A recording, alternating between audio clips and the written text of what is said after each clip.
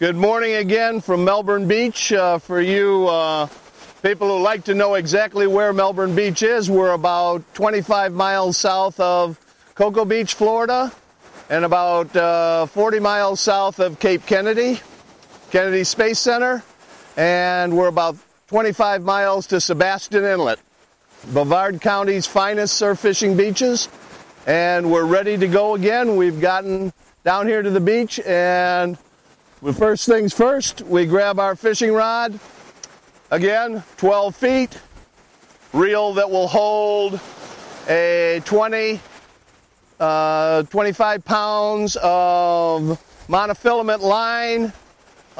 There's a great many suggestions that possibly braid works better. You'll just have to practice with that. Monofilament is the quickest way to go and the best way to go to start out. Again, like I said, the reel and the rod. Point of fact, remember this about the rod and the reel. The rod fights the fish. The reel holds the line. If you're going to buy a reel, you don't need to buy the $500 reel. You know, a smaller priced reel, more economical, would be the way to go. Put a few more bucks into the rod, you'd be better off in the long run. So, we have our rod, got our line, and we need to put this baby together. If you'll notice, the rod is out of the sand, the reel is out of the sand, and I try to thread the line.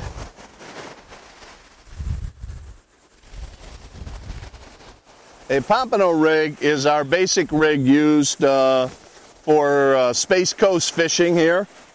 It's a pretty simple rig, but it does the job on whiting, sheep's head, pompano, bonnethead sharks, mackerel occasionally, and it's pretty much all purpose. It has a swivel at the top end, which is attached to your running line. It has a snap at the other end that's attached to the weight. So the rig would be like this with the weight at the bottom. I use a 4-ounce pyramid sinker. I try to use the 4 ounces or 3 ounces. I tend to go lighter than heavier. The snap goes on. It snaps. And now you're pretty much ready to go. The rig then is 25-pound monofilament line to a dropper loop, another drop loop, down to the snap swivel. 25-pound. This whole rig has 2 knots in it. Originally, the piece of fishing line was about this long, and after it was tied, it came out to be this long. They come in 2 or 3 hook varieties. You'll notice this one's got a little bead, and the bead is obviously a visual for the fish. Hooks are number 2 wide gap gold hooks, and that's pretty much the whole shoot match right there, and is our standard. The knot we'll go over later on, but it's a basic clinch knot, improved clinch knot. Like I say, we'll talk about this a little later on,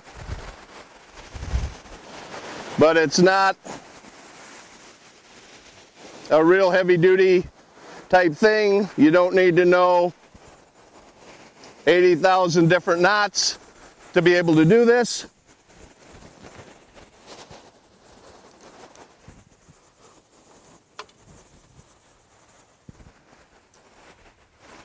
And you put on the weight. Once the weight's on, we're about ready to go fishing.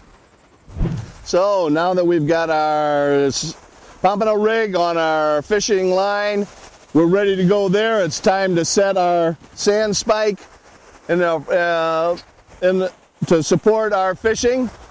We'll go down here. I tend to like to be closer to the action. So I come down, I look at where the surf's coming up. We're on a low tide today, and I kind of pick a spot where the water's getting to.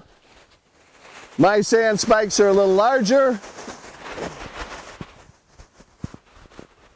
And you work it back and forth till it digs into the sand. And once it's in the sand, you want to give it a little bit of a angle to the surf. So when the rod is in it, the pompano rig hangs away from your fishing pole. So I will get the fishing pole now.